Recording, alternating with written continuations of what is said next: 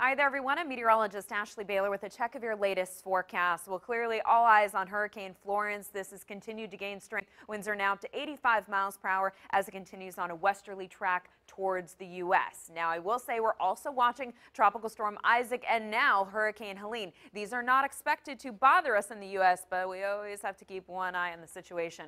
So let's put a track on Florence for you. Here we go. Over the next 24 hours, this could potentially strengthen into a major Category 3 hurricane with winds picking up to 120 miles per hour. So that's some rapid intensification here. Let's take you out to Tuesday. That's when it could become a Category 4 hurricane with winds sustained at 145 miles per hour. Even Wednesday, winds picking up to 150 miles per hour as it makes its approach to the East Coast. Let's take you out to Thursday, where you can see it is expected to make landfall somewhere near Wilmington, North Carolina by Thursday afternoon with winds at 140 miles per hour. Now, it's been a while since we've actually seen a major hurricane make landfall in North Carolina. I think it was back in 1996 with Hurricane France. So it's been quite a few years since we've had a major hurricane make landfall in North Carolina, or even South Carolina. It was back in 1989 with Hurricane Hugo.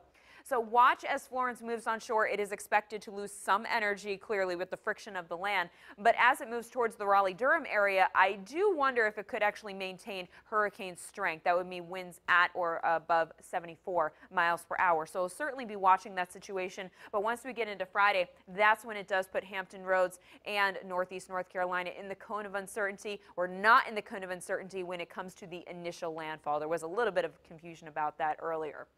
Now let's take a look at our spaghetti models here, where you can see that they stay pretty consistent from now all the way through Thursday. And the more consistency we see, the more it actually does build confidence in the forecast. So consistency, very, very key here. However, as we look at the Canadian and the American model, this turquoise line here, you can see both of those models actually have Florence not making landfall at all, just kind of meandering off the coast. And I will say that would not be an ideal situation for us. That would actually be a worst case scenario for us. Even though we do not want to see a major hurricane make landfall anywhere along the East Coast, the fact that it would make landfall as far south as Wilmington would be a slightly better situation for us.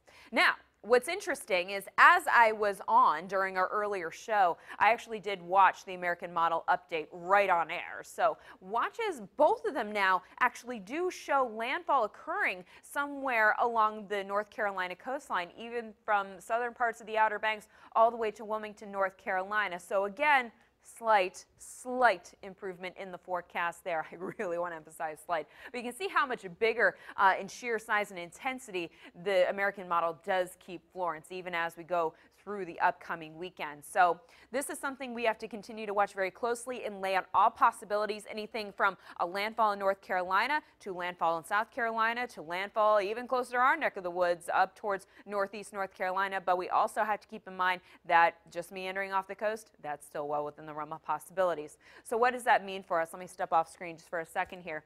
And you can see that with the American model, if it does meander off the coast from Thursday into Sunday, that would mean we would see sustained wind speeds around 40 miles per hour in Hampton Roads for several days. It wouldn't just be, overnight or anything like that. It would be sustained wind speeds at that level for days. And then down in North Carolina, we would be contending with winds sustained at 50 miles per hour, if not even higher, closer to the Outer Banks, closer to 60, 70 miles per hour. So you're talking about driving wind that would easily knock down thousands of trees. If you remember with Isabel, we didn't get a ton of rain, but because the ground was already saturated, it didn't take much wind to bring down thousands of trees. So we're going to be watching out for that scenario. And we'd also have to contend with severe, potentially historic flooding just because of the wind direction. If it does meander off the coast, we'd be dealing with likely a northeast wind, and then most of the rain would be across the south side in North Carolina.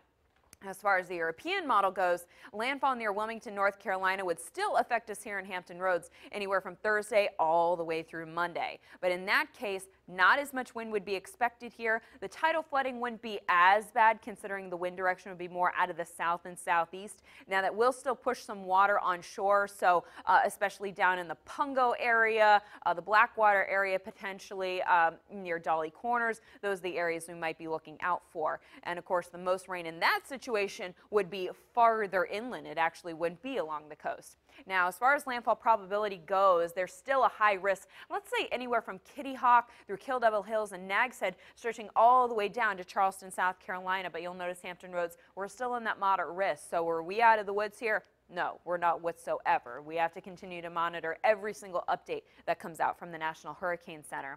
So what you can do now, stock up, fill up, and clean up. You can stock up on extra groceries, cases of water, extra batteries. Make sure your car stays filled. I would not let it go below half a tank of gas right now. And you can also fill up your propane tank, because if you do lose power, at least you can still grill out.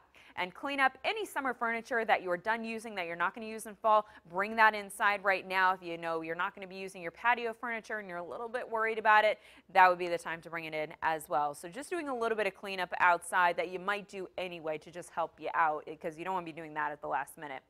Now, getting back to our local forecast just for what's going to happen over the next 48 hours here, we are going to see these showers and thunderstorms that we've been dealing with through the afternoon. Those are going to move out. Most of Monday is dry, but there could be some spotty showers during the afternoon. Temperatures will be in the upper 80s.